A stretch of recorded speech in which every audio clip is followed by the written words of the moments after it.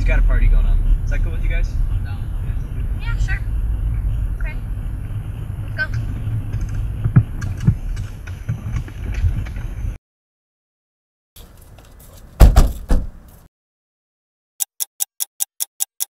Sorry, guys.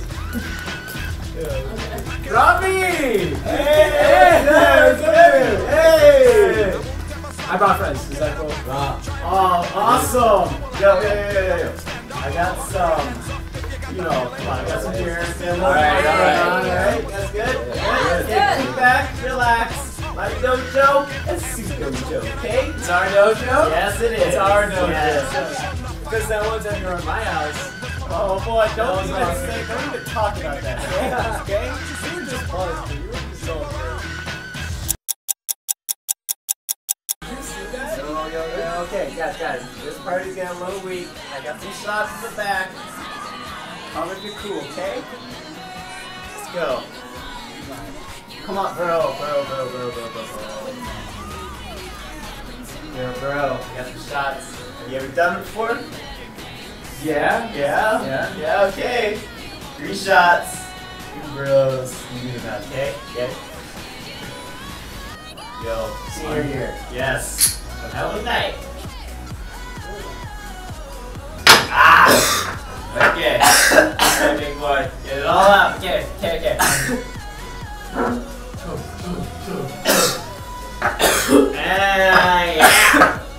Alright. Yes. Oh yeah.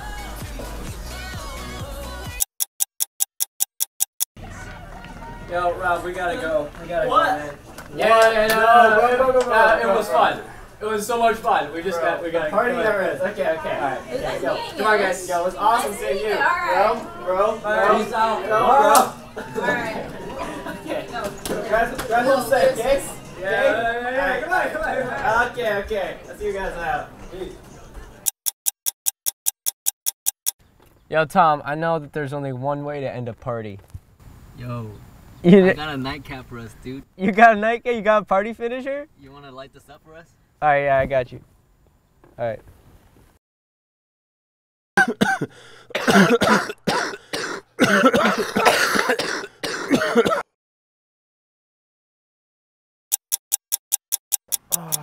Colleen, you got a curfew, right? Yeah. Alright, so you gotta be home. You guys wanna go home? You guys tired? Alright, let's just go home.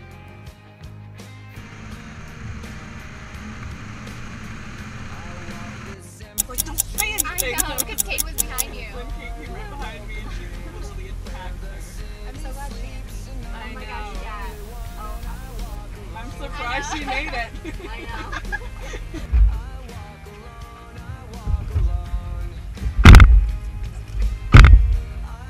So I'll drop you first.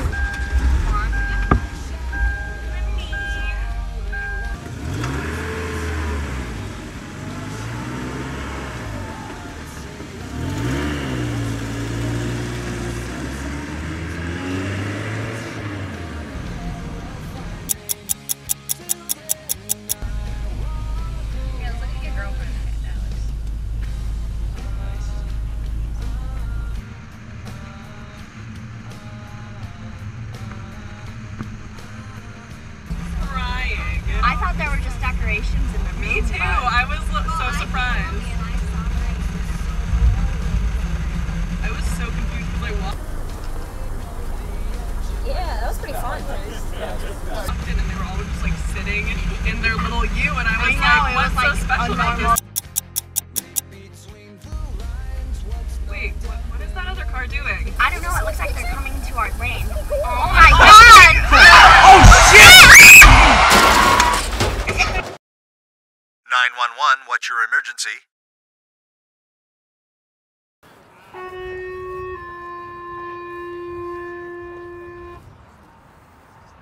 Contact to Ithaca 909-944-931. Need at the Ithaca High School 1401 North Unit 3.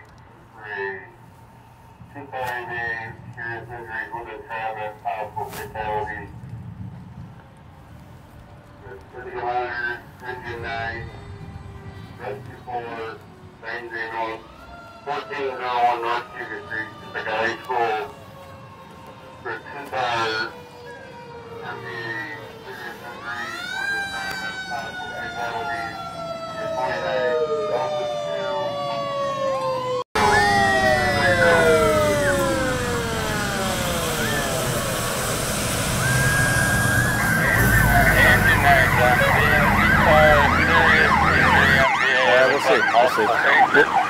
We'll see. Ladies and gentlemen, 944 is in with a crew of 4. And if you think this situation here is staged and fake, you are correct.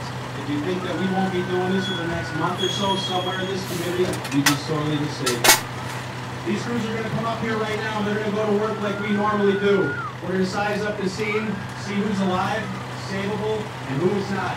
But we're going to have to write off so we can focus on the people that we can save.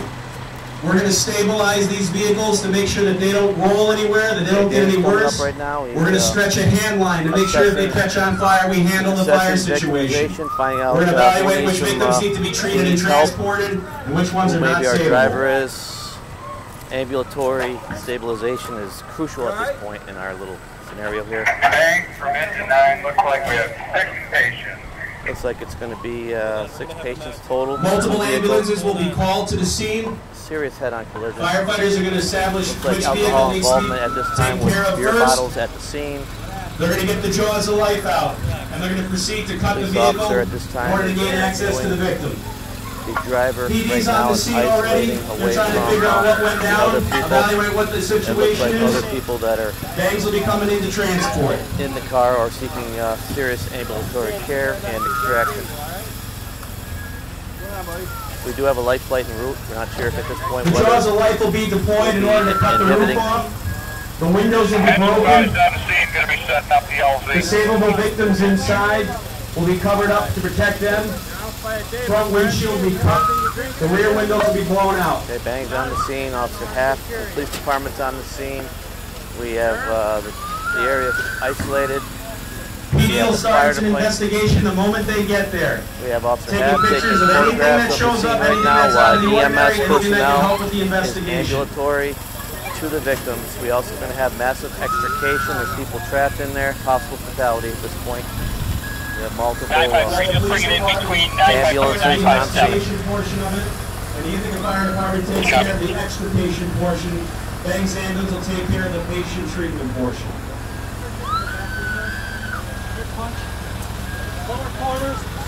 A massive evidentiary portion of the police department here. Number one, we want to seek safety of lives, but we do have to prosecute and make sure we have evidence, secured evidence. If a crime is present, apparently there possibly could be some alcohol involvement. We are seeking out further investigation. I'm speaking with the driver, method, trying to gain further evidence. The victims inside the vehicle will be covered up. They won't be able to see. They'll be there to be protected by the breaking glass while the firefighters cut them out of the vehicle.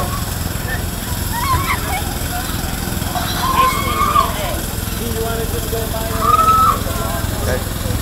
At this point in time, we're isolating the driver here. Okay, so he's gonna check out. Okay. This is a fatality here. Okay, well, that confirmed fatality on one of the vehicles, so we're speaking that right now. We have extrication in process. The individuals in the SUV are in more serious shape. Firefighters are going to focus their attention on getting them out, while Bangs Ambulance paramedics focus on the people in the vehicle, which are witnesses possibly to the crash. At this time, they're confirming one fatality. One fatality. We have a life flight en route. We have weather conditions today pending, so they are possibly en route, possibly not. Yep. At this point, the police department has to stand by until extrication is done. We would be conducting further interview.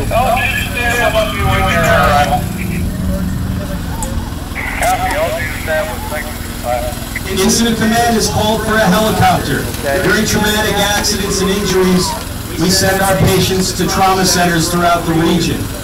LifeNet, Guthrie Air, Staten Medevac will be called in to land somewhere in the area to take patients to the trauma center.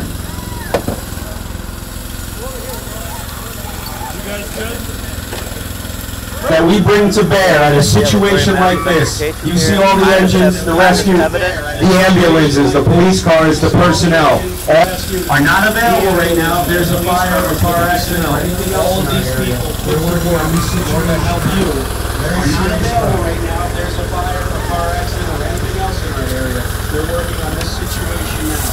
Very serious stuff. Again, just to reiterate. Okay, multiple fatals we're looking at now, more than one. We're looking at, we have to extricate our victim before we proceed with the SFST Center Field Sobriety Testing of our driver.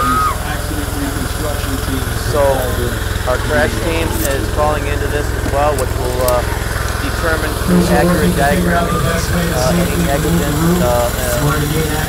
scientific principle, the final resting point, pre-impact.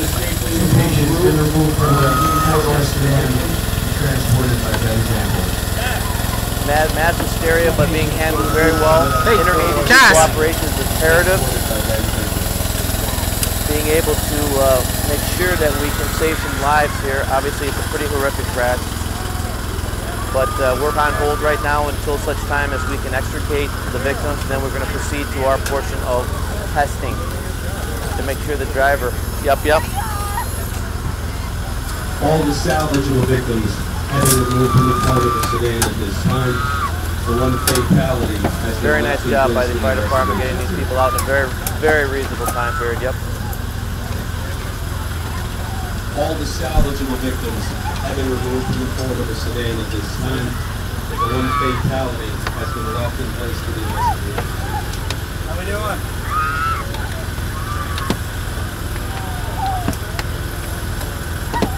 Okay, it looks like they'll be winding up here shortly, and then the police department will start their investigation with our driver. Officer Dana Haff will be the administrator of the SFST, Standardized Field Sobriety Testing. He'll put them through a battery of tests nationwide under National Highway Traffic Safety Administration. These are tests. Landing zone from command, 5 minutes out. Okay, our landing zone has been established. We have 5 minutes on the copter. So, getting back to the standardized field sobriety, this is the standardized testing that's done by all police officers nationwide in the United States of America. It's called Standardized Field Sobriety Testing, SFSTs.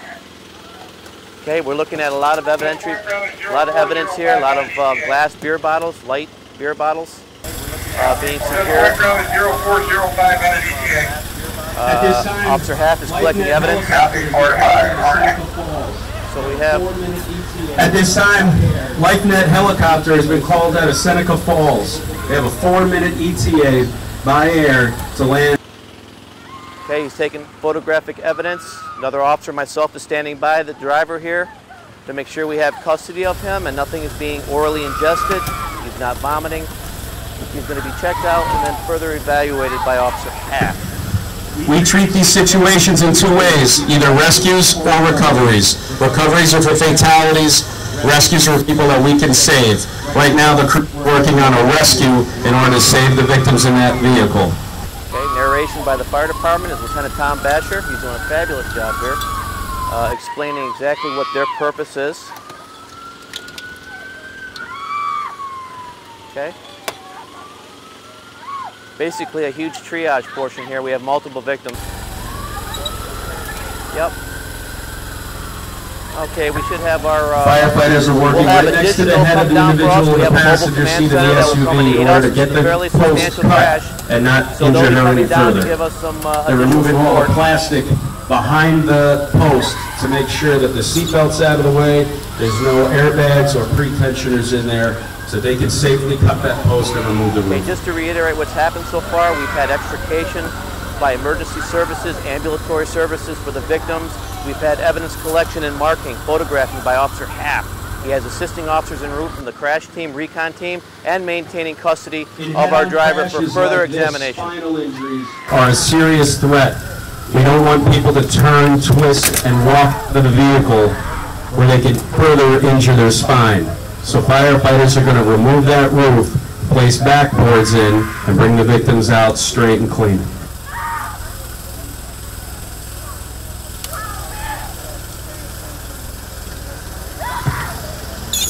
Ambulance paramedics are working in the back of the rigs right now trying to stabilize the patients that they have. The other ambulance is left to the landing zone.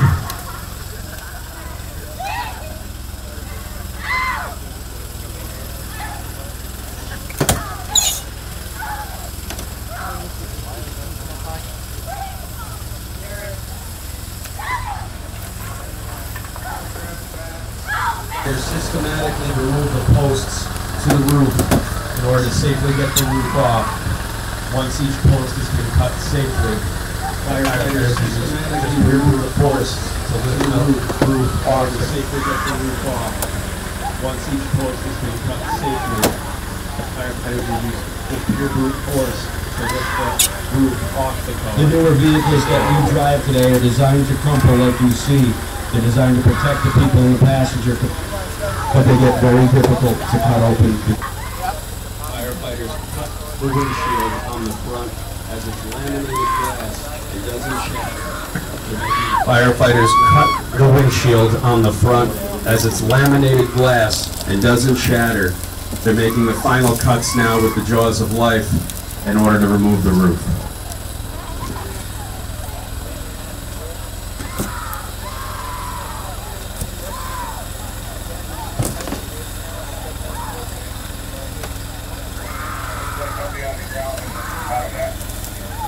Look up. Here comes your bird. Looks like they'll be on the ground in about a minute. Look up. Here comes your bird. The roof's been safely cut. And now it's going to be removed off the victims.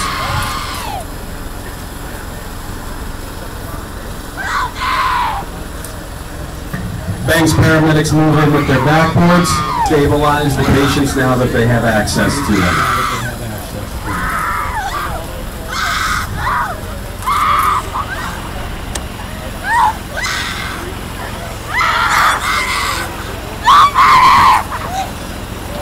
Paramedics from Bangs Ambulance report 3 cases in the Suburban.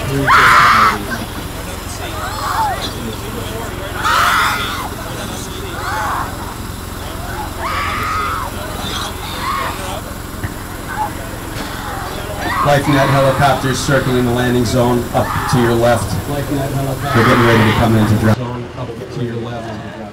They're getting ready to come in to drop down on the field. Coordinated rescue between the paramedics, fire, the helicopter, and PD in order to get everyone safely out that can be saved.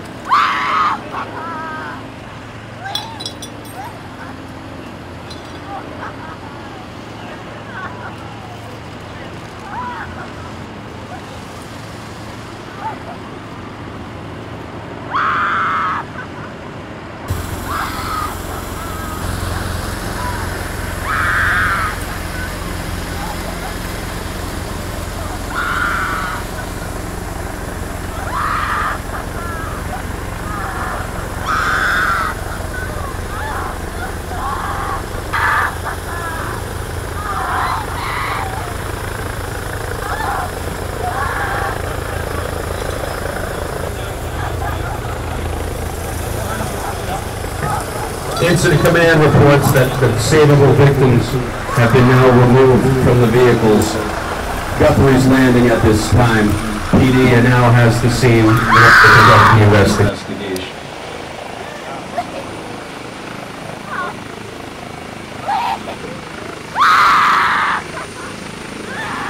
Thanks, buddy. Good afternoon, everybody. My name is Officer Derek Barr. I'm a traffic officer of the Ithaca Police Department. This is not a very pretty sight today, but it's one of reality. We see this every day. Someplace, somewhere in the United States, and even the world. We've had extrication, we've had ambulatory service, now we're going to have the evaluation. That's going to be conducted by Officer Ithaca.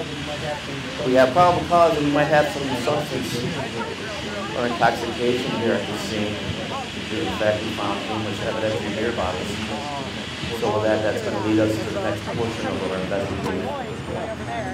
Perhaps at this point in time, we'll proceed with its evaluation and testing through a series of SFSTs, or standardized field sobriety testing. These are nationwide tests that are conducted by all police officers nationwide in the United States of America. That's why they are nationwide standardized field testing. They're in coordination with the National Highway Traffic Safety Administration. And they are tests that are administered by police officers that have to go through certain training.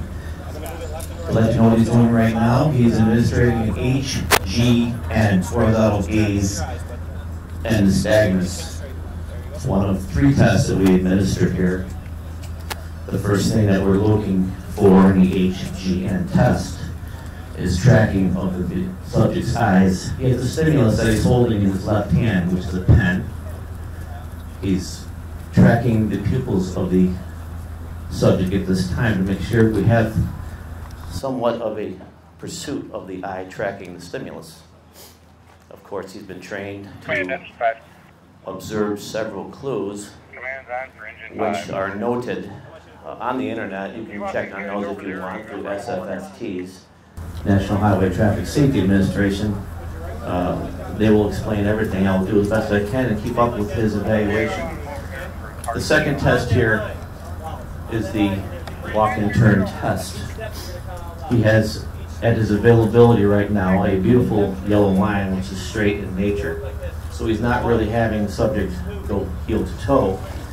Other than making an imaginary line, he has one right here in the parking lot, which is so noted. So he's going to have the individual walk a 9-pace heel to toe, and on the 9th pace he's going to come back in the opposite direction. Of course, Officer Happ is looking for numerous clues that are also established with this portion of the SFST testing. He's regarding what he sees in an observation notebook. This is a notebook established for him when it comes to a suppression hearing or any court documentation that might happen in the future. Notes are a very good thing. Talking to your defendant in this condition could also be a very good thing, because he's going to give you a lot of fodder that he might not remember in this time of tragedy. So with that, he is making some very good notes and observing what the defendant at this point, subject prior to defendant, is going through in this portion of the walk-in-turn test.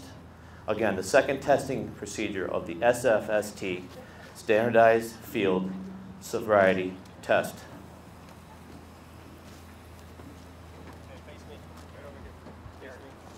Put your feet together, hands at your side. Next test is called the one-leg stand. It's up to you which leg you decide to stand on, okay? When you're ready to, pick whichever foot you want up, 6 inches off the ground, okay? You're gonna count out loud by 1,000, so it's gonna look like this. 1,001, 1,002. Okay, we're still observing now. This is a part 3 of the SFST test. The one-leg stand. Subject is advised to whatever leg he feels comfortable with, raising it 6 to 8 inches in front of him, hands down to his side. While counting out in a series of 1 1,000s, 2 1,000s, 3 1,000s, etc.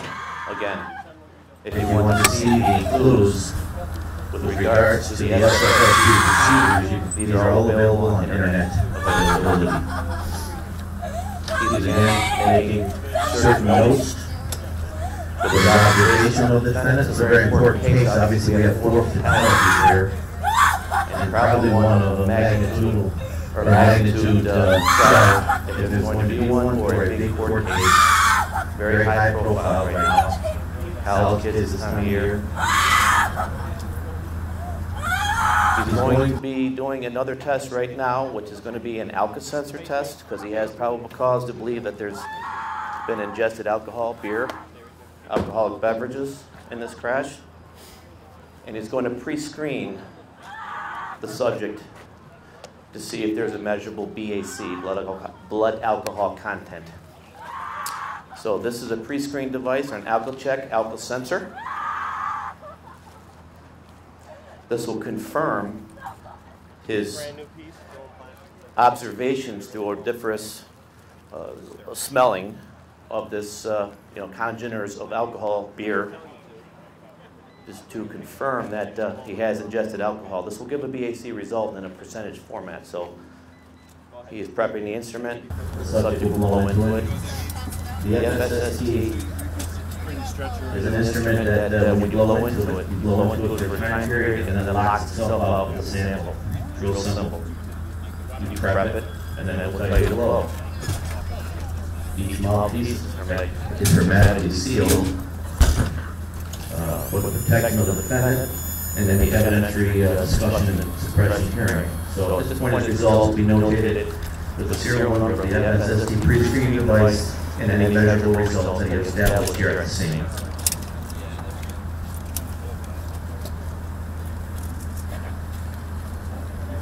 Okay, at this point, he's formulating his conclusion under Common Law 11923, which is the Vehicle and Traffic Law, Common Law DWI, driving while intoxicated, based upon a police officer's observation investigation from what he's compiled in his examination. At this point, he is placing the subject under arrest for Common Law DWI, which is 1192 sub 3 of the Vehicle and Traffic Law, State of New York. It's a misdemeanor at this point in time based upon his conclusive evidence that he has an further probable cause to arrest under this section. Okay, there's a certain warning that you're allocated here as a citizen and a driver in the state of New York. It's called the DWI warning and Miranda right card. After he's placed under arrest, he's issued the DWI warning card, which you will read prefaced word for word coming off the card, asking at this point in time will he submit to a chemical test. He's been placed under arrest for driving while intoxicated. Okay, if he agrees to it, he'll be taken for an independent test. Today's severity of crash will result in a blood test. If he changes his mind on the way up, we will have a DA availability through telephonic means to secure a blood seizure warrant, because at this point in time the case is serious enough to warrant serious personal injury or fatality. The last warning he will receive is his Miranda warning. That's also card read for each officer, where he will read the warning and make observations and notes pursuant to how the suspect answers. At this point, he'll make a radio dialogue that the warning and DWI Miranda has read, which will be placed in the radio log notes of the case and dispatcher at 911 Center. He's placed in the car under arrest. He'll be booked, processed, and later arraigned, and his court proceedings have just begun on something that probably could have been very much avoided for some simple fun for him at this point. Okay, so he's Officer Half has his 1095. He's going to be leaving the facility here, and I'm going to turn this over to Lieutenant Thatcher, who's going to advise you of the last portion of our scenario. Lieutenant Thatcher.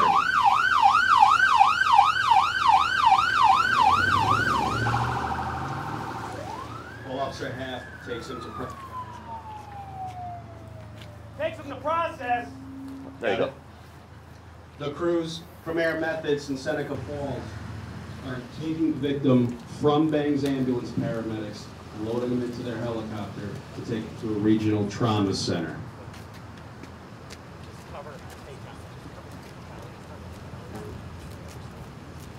During this event, the paramedics and EMTs from rescue had to decide which people should be treated first. We call that triage. When we only have so many people on hand, we have to decide who needs treatment first and who is not salvageable. Paramedics do that. They call the ambulance, they call the helicopter, and they decide who needs to go and who needs to go where. Patient was loaded into the helicopter. The helicopter is going to pick the best regional trauma center depending on the weather conditions and what the other conditions are at that trauma center. PD's accident investigation team will be on the scene for quite some time, trying to determine the speed of the vehicles, which way they were traveling, and any other circumstances that could have led to this accident. While this is going on, the patients are being transported to the regional trauma centers, and the perpetrator suspect is being processed back at PD. He will then be brought in for a hearing. The helicopter is being loaded right now as we speak. Victims in the helicopter. They're going to secure it up and take it off. Okay, since we have here now, we have the extricated victims that are still alive being air-vac'd out. Like this is not uncommon. Lieutenant Basher is observing furthermore what's going to happen to our defendant now when he comes back for his judicial sentencing on a convicted guilty by a jury.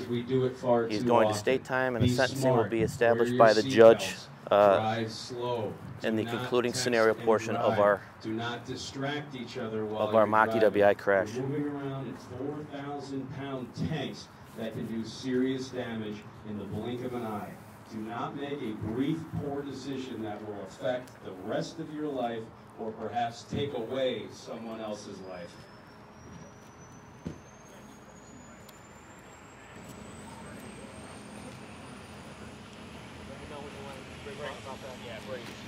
Yeah, because they're going to be off the ground in 2 weeks.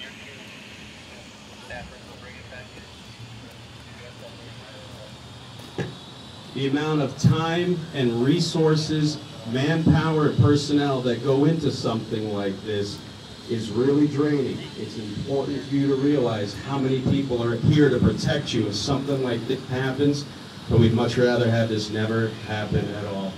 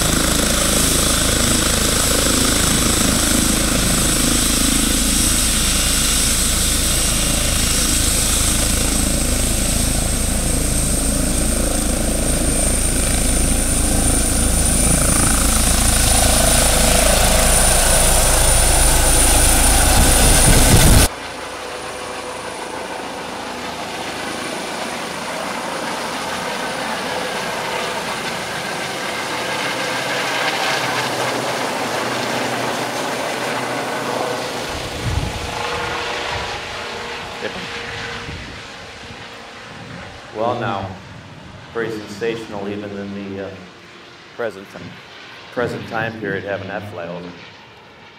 Officer Haft's going to bring our defendant now, which has been sentenced, or actually been convicted of his crime. He's coming before a judge to be sentenced. Sorry about that. Technical difficulties. So at this point in time, we have the DA, we'll have the judge, we have a defense attorney. The individual will be placed in front. The individual will be placed in front, and at this point, the judge will come in, they'll make a sentencing, and then this defendant is going away for a very long time. He'll be seated next to the defendant, Are you his free attorney? That's correct. which is the attorney.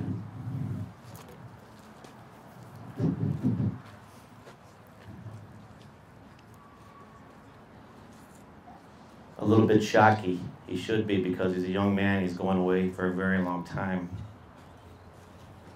He got a free attorney because his parents don't want to be sued, so they've disowned him. Not much.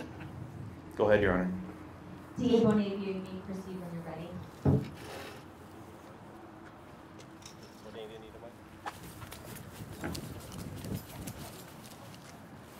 Thank you, Judge. The next case before the court is Peter versus Jesse Wallace, who was scheduled this afternoon for sentencing. Mr. Wallace was convicted of 3 counts of vehicular manslaughter in the first degree, 3 counts of vehicular assault in the first degree as well. After a jury came back with a verdict, Judge, it's been approximately 8 months since the night of this incident. Judge, we've outlined in our pre-sentencing memorandum what our position is on this case. We believe that Mr. Wallace should be sentenced to a term of 5 years to 15 years in prison. We've outlined those reasons why in our pre-sentencing memorandum. Judge, DA's office has had a chance to meet each of the families of the victims in this case. There are, as you know, 3 young adults who were killed. There was another young adult who was paralyzed, and 2 more that were seriously injured.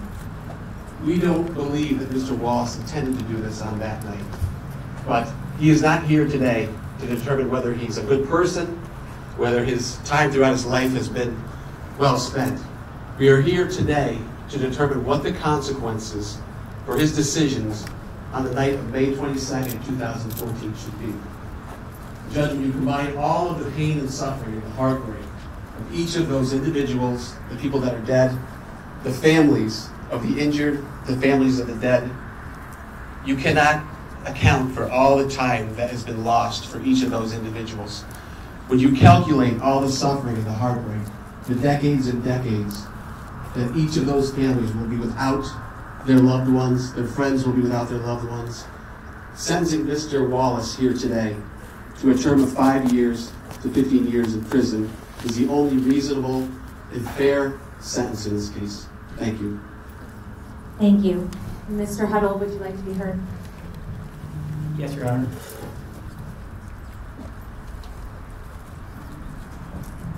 Your Honor, my client, Jesse Wallace, understands that his actions have caused a lot of pain and suffering for families. Up until May 22nd, 2014, my client, Jesse, has led an exemplary life. He was a great son, great friend to the deceased, great student. He understands that he's here for his punishment. I've had the opportunity to spend a lot of time with this young man. Through many discussions, we feel that he could be a positive member to this community again. We know that today is sentencing day. His actions truly were a mistake, and he knows that. Today we do ask you to be lenient with his sentence and allow him to get back into the community and be a positive member of his community. Thank you. Thank you, Mr. Huddle. Mr. Wallace, this is your opportunity to make a statement. Would you like to be heard? I'm just really sorry to everyone, the families of my friends, and for everyone else.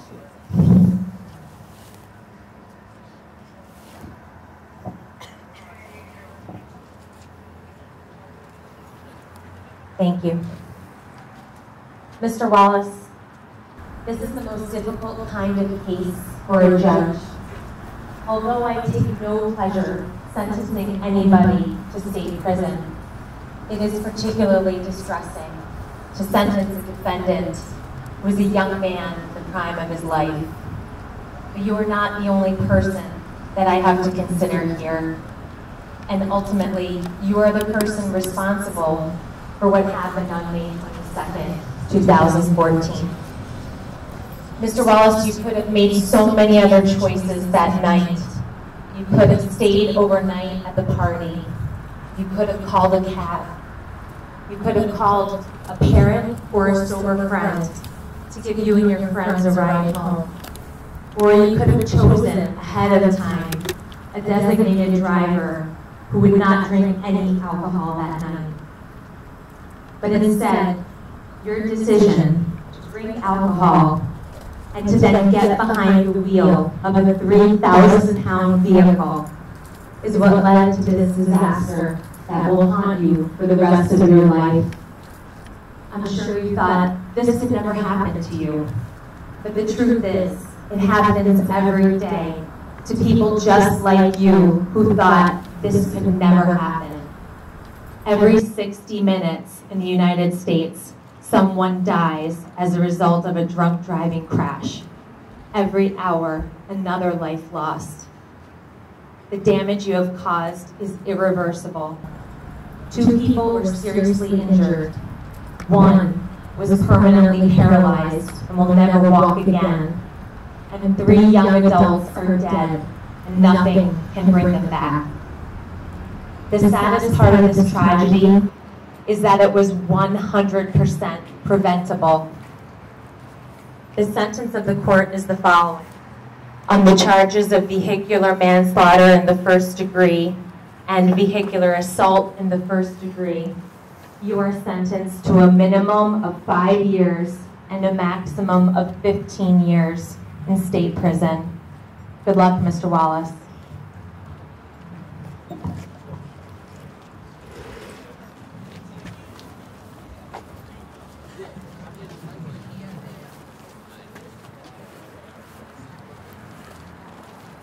Well, that is a humbling way to end a night of fun.